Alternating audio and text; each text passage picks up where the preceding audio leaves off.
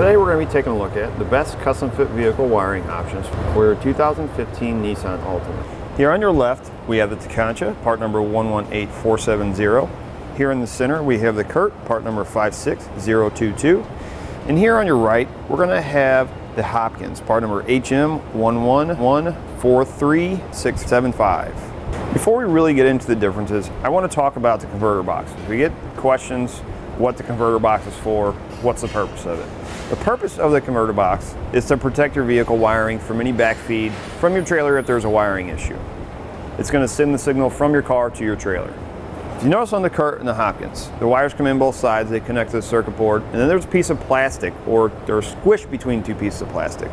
On the Tekonsha, the wires come in one end, and this whole box is filled with this potting material, which is really going to hold those connections on well, making the Tekonsha a much more durable product.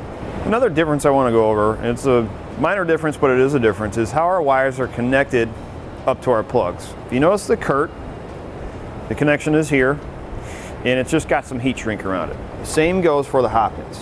The connection's here, it's got some heat shrink around it.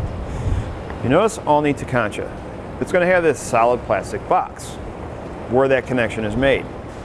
In my opinion, the Tekonsha is going to be more durable in that aspect. With the Hopkins, all your connections, your butt connectors, your ring terminals are all on the wires when you get them, when you get your kit. So you're not going to have to add any of that. With the CURT and the Tekonsha, those things have to be put on. So that's one extra step you have to make with the CURT and the Tekonsha that you don't have to make with the Hopkins. Now let's go over amps per circuit. The Hopkins doesn't provide us with that information. CURT is going to have 3 amps per circuit for your stop and turn signals and 6 amps per circuit for your tail lights, where your Tekonsha is going to have 2.1 amps for your stop and turn signals and 5.6 amps for your tail lights. Another thing I wanted to add as far as the little kits you get, with the Hopkins you're going to get a little bit of terminal grease. With the CURT you're going to get some black silicone.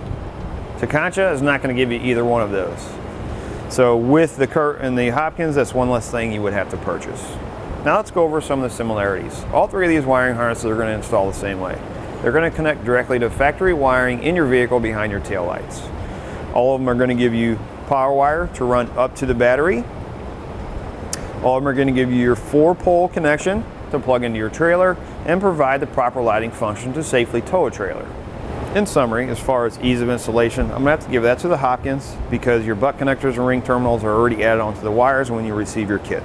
As far as durability, I'll have to give that to the Tekonsha because of the potting material inside of the converter box and the connection point of where the wires are connected running up to the plugs. As far as my personal opinion, I'm going to have to go with the Tekonsha because of the durability factor alone. I hope I have helped make your decision a little bit easier on choosing the correct wiring that best suits your needs. I encourage you, keep shopping at etrailer.com, and thank you for watching.